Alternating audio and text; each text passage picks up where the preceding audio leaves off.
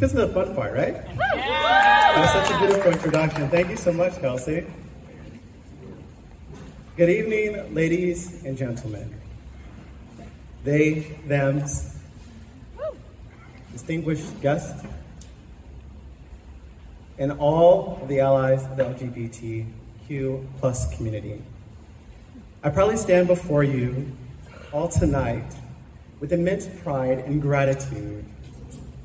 I look around at familiar faces, some I haven't seen in quite some time, and some new faces that I'm eager to share space with tonight.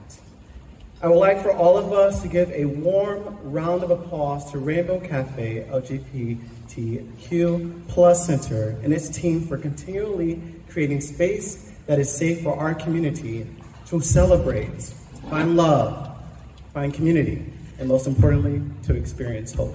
Round of applause, please.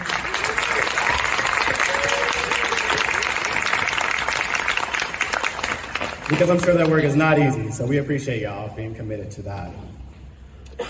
As we gather here at this remarkable gala, we are reminded of the progress we have made, the struggles we've overcome, and the path ahead.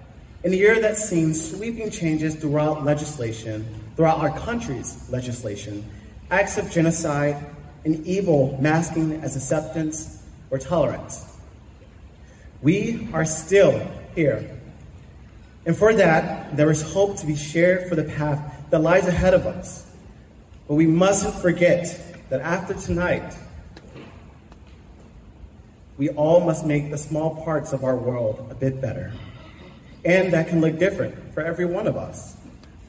I'll be honest, when Carrie first approached me about being a keynote speaker tonight, I wasn't sure what to say. Well, yes, of course, but I wasn't sure if I had the right words. I wasn't sure if I had enough to say tonight. But if you know me, then you realize I tend to have too much to say. So with that, I'll start with this. Mahatma Gandhi, a great advocate for change, once said, "You must be the change you want to see in the world." Think about that. You must be the change you want to see in the world. Let me ask, would anyone in the audience would like to share their feelings, their thoughts when they hear that quote? Anyone? Ooh, a tough crowd. No one wants to give their thoughts? Well, I'll move along. It's okay. I'll come back to y'all. Maybe next time. But when I read these words and I hear this quote, I can think of a time when I worked at State Farm. It was my first job out of college, and during my life when I was newly prioritizing my general health and my mental health. As a CCC representative, I took up to 120 plus calls a day to help customers nationwide with their needs while sustaining specific metrics. The calls would range from helping a customer pay their bills or get logged into their online account, and a far too common call, allowing a customer to vent about how terrible the company is and the reason I'm working for it. But they were still paying their policy. The math wasn't math things, but that's beyond me. It might be angry customer math. Who knows? But you can imagine the type of stress that this can put on you daily. The math wasn't too different from the anger customers who called and complained about but kept their policy active that I felt. I would leave work with a stomach filled with anxiety. As the days turned into months, I began to realize that I was becoming more cunt than a drag queen struggling to get her eyebrows on because she forgot to shave off her boy brows. And if you've ever seen that happen, the struggle is real. Regardless, nothing was going to change unless I changed it. That was when a coworker and I got together and we came up with an idea that could change how reps felt about work. We devised an employee initiative called Purpose. And Purpose stands for People Understanding Real Problems of Life Efficaciously. This group created spaces for employees to decompress, to find quiet time, and build better relationships. We executed our mission after presenting how this could reduce stress and high blood pressure in our department. We improved the lives of ourselves and the people around us by tapping into that change that we want to see in our environment. Now, an update on this initiative, it actually went on to become an enterprise-wide recognized employee resource group that's rooted in multicultural DEI work. And for that, I'm proud.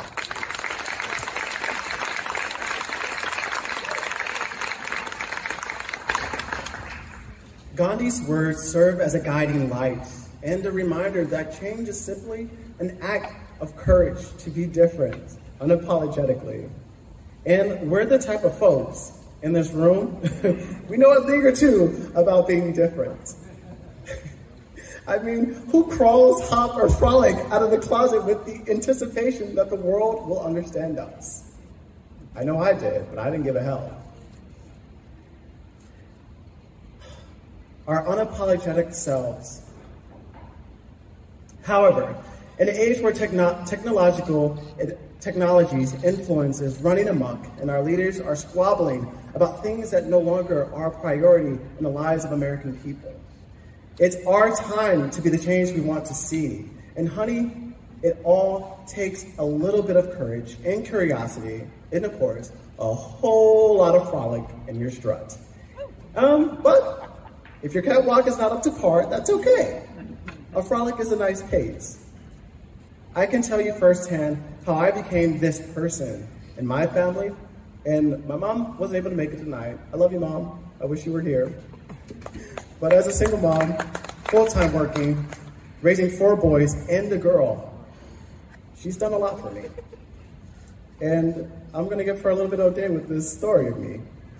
But from a young age, I've always been curious and a little bit courageous.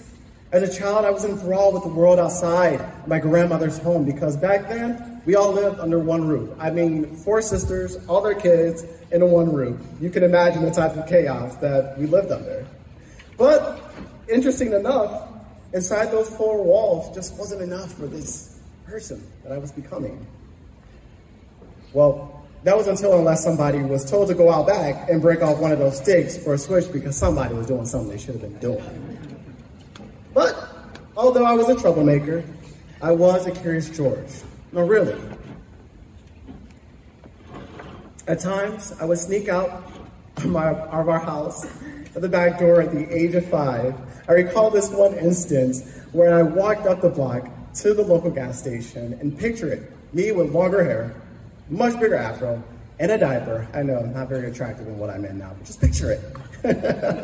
I enjoyed the wonders that I saw on my street, the different colors of houses and the amazing different people. Not everybody was black. It was different.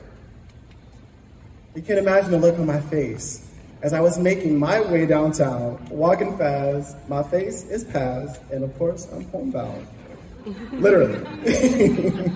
Since that moment, everyone in the house always kept an eye on me and always asked, "Where's Dion? Did you see him? Where is he at?" But look at me now. However, in a rapidly changing world, innovation requires that courage and that bit of curiosity. Innovation has become a driving force behind almost everything that we do, including advocacy. We now have AI tools that help us with our daily routines and work tasks that have sentient programs pretty much are aiding us in our companionship and our relationships, and at some point could probably start building communities to serve us. Our youth has the power to aid us in redefining many aspects of our systems, but our leaders are either holding resources captive, life-saving resources captive over our heads, or playing a game of performance in the hope that this will cater to some self-serving alternatives. It's time we call out those people. It's time we call them in. It's time we state the elephant's first, middle, and last name in the room. Hell, it's time to stop blaming our teachers, our nurses, and our children for wanting more and expecting more. It's time we stop believing that leaders in power can save our community when they're not in our community. It's time we stop allowing people to act from a place of fear and allow change to happen. It is time. It's time. It is time. We bring justice to our screens, to their screens, that spew rhetorics of an agenda that could care less about Black and queer existence, but want our time and want our culture. Damn it, it's time we change what we want to see in the world. So when you find yourself in a situation that calls for someone to speak up about what's wrong and what is right, God damn it, you feel those knots in your emotions, knotting in your gut, my friend, that is the courage and the curiosity that you need to say what is on your mind. Be afraid.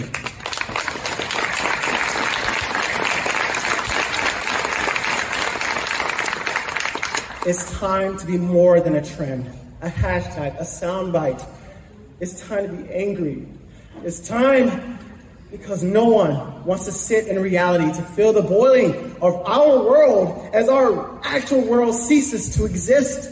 It's time to understand your worth and be treated like kings and queens and princesses that you are. It's time to go against the status quo, and even if that means standing alone because you know that your principles are rooted in positive transformation and anti-racism work, my honey, it is time. What if I said that time is possible for our youth and young adults and children in this room if they receive the support and power to be the change that some of us wish we could be, instead of playing this game of bureaucracy of things. I now have that will of fire, a fiery torch that symbolizes new beginnings, hope, change, and life. This fire has been passed on to me from people of the past, people who are not here because a pandemic had not been and hasn't been treated with respect and our audacity that it needs to. And I'm talking about the HIV epidemic, excuse me.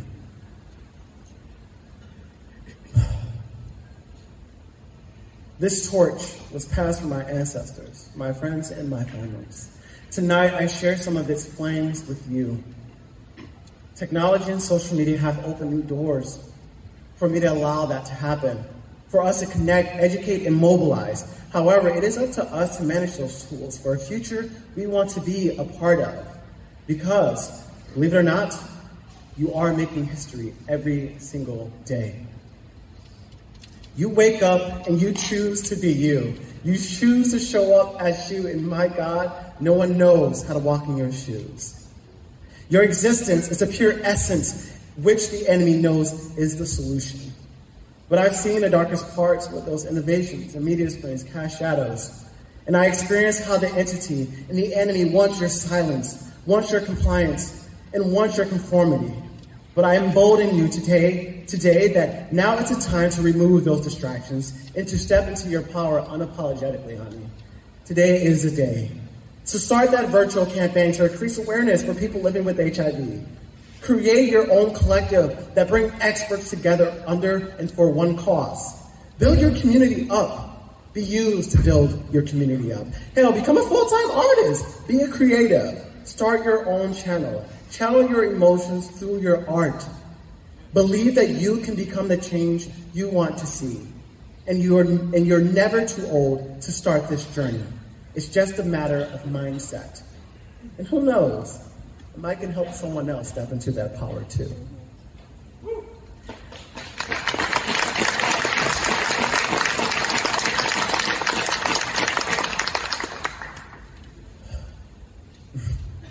Now I'll give you a bit of a backstory. I was never taught what it meant to speak your truth or live your truth.